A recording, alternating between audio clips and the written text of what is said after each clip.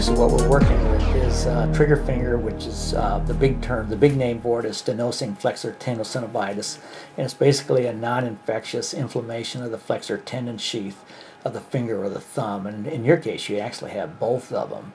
So these flexor tendons each they travel in a fiber osseous tunnel between the metacarpal and the distal interphalangeal joints, and then swelling of the tunnel occurs in about the area where you're hurting, and then nodules can form in the flexor tendon. So that's what we're trying to do here, is to get rid of that inflammation that's going on. So, all right, so hopefully we'll have you doing better shortly. This condition has been present for how many? For about 3 to 4 months. 3 to 4 months. Do you have any underlying rheumatologic diseases or medical conditions of any kind? Just arthritis in the back. Okay, show us what happens. I think you were telling me earlier that your pain. The majority of the pain is here, but when I wake up in the morning, my thumb is stuck like that, and I have to hold. It's real painful, and try and straighten it out. Because if I don't hold it, it's awful pain. Sure. And it's throughout here, and also on this finger. And this finger is usually stuck in this position here. Okay.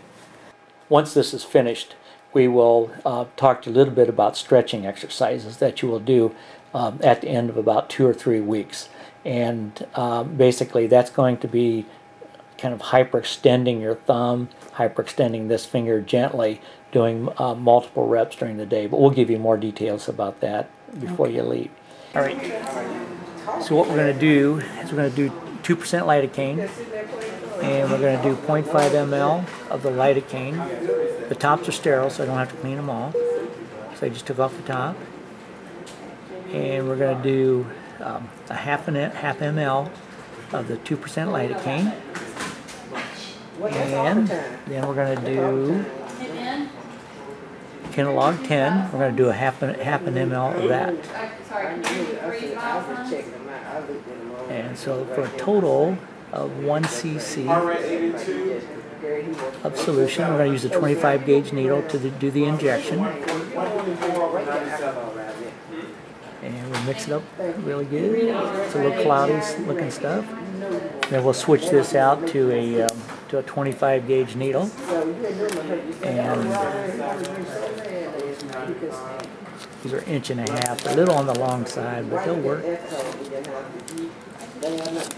And we're all set to do our trigger point injection here.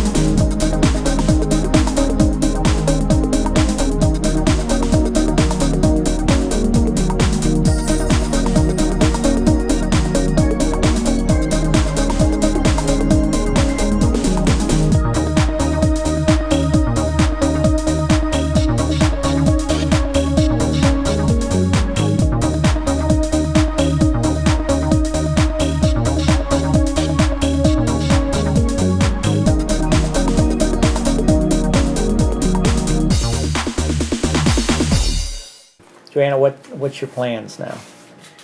So now we're gonna buddy tape these two fingers, I think, together so that it stabilizes that tendon.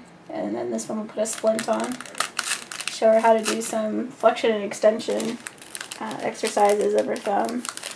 And should stay splinted for about 2 weeks.